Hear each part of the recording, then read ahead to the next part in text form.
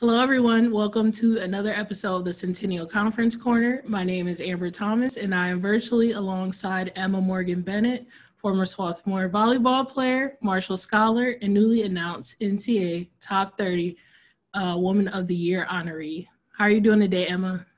I'm doing well. I have just recently resettled to London, so I'm still getting used to the time difference and, of course, staying safe in quarantine right now.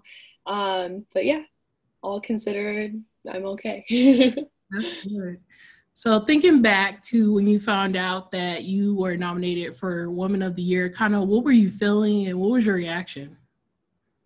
Well, to be quite honest, when this was all happening, it was in the midst of lockdown, and I'm from New York City, so there's a lot of things happening, and it was also right on the cusp end of, um, uh, actually in the beginning, really, of the resurgence of Black Lives Matter movement protest and George Floyd's recent murder.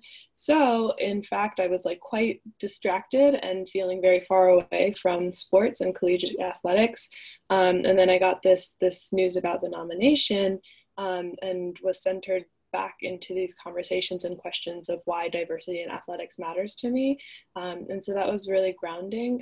And then also to call into question again, how does Swarthmore operate? How does the Centennial Conference operate around questions of inclusivity and excellence and diversity? And really, what can we be doing better?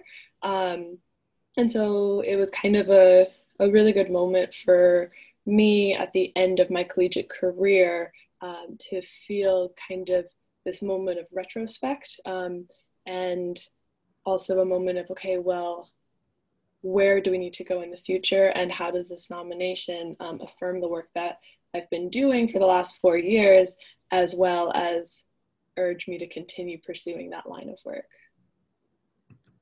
I think one of the things that is so great about this award is that it not only focuses on athletics, but also academics, service, and leadership, which are all things that you've had time and work in, like you talked about. And I know one of the things that you were able to do on Swarthmore's campus is the ADI Coalition for Athletics for Diversity and Inclusion.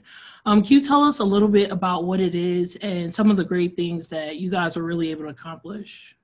Yeah, it's an organization I'm really honored to be a part of founding, and hope that it continues with the strength that we really started it with.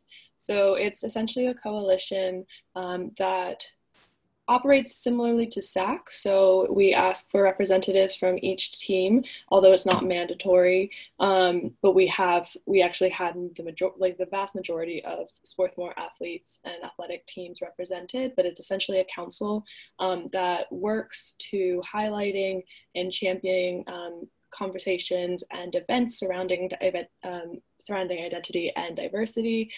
So that can be anything from a movie night, a round table discussion, a brunch, or also larger events like a teach-in, which we did this past spring, which was really the graduating event for me, where it's like, wow, I need to retire after this. But it's an incredible, essentially it's an incredible community within the larger community of athletics that encourages both student athletes of color, but then also allies to really come together and say, we can be inclusive, we can be a family that not only recognizes each other's differences, but in fact embraces them, so that we can have better team dynamics, better coach athletic dynamics. And I think that that's also a really important part of it, which is that it's about students, but it also is for the larger athletic community. So that includes coaches and admin. And so we have some incredible mentors as well. So that's like the general spiel. I think that it's really exciting to see. I mean, in all honesty, it started with me and my friends and teammates starting it. So I think that there's a lot of growth that it can receive, and it certainly in this moment is an organization that needs to be institutionalized and receive institutional support from NCAA, from Swarthmore, from the conference, or whatever that looks like going forward. But I don't think it has any limits, and the sky's really the limit for this organization in terms of what role it can play in the future. I believe it's really important. You've been able to do some amazing things at such a young age. What can we expect to see from Emma Morgan-Bennett next? That's a great question I'm asking myself.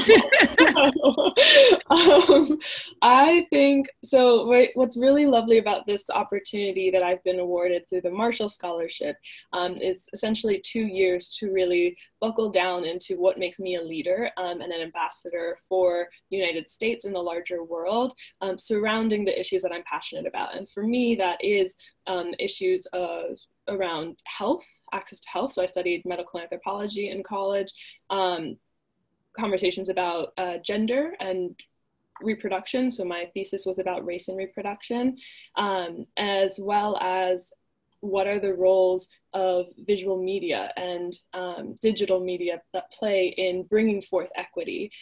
So in that line, I guess I'm really excited and honored to have these 2 years where I'm fully funded to be pursuing a documentary and film degree for the first year at Goldsmiths University. And then next year I'll be heading to Oxford for a public health degree.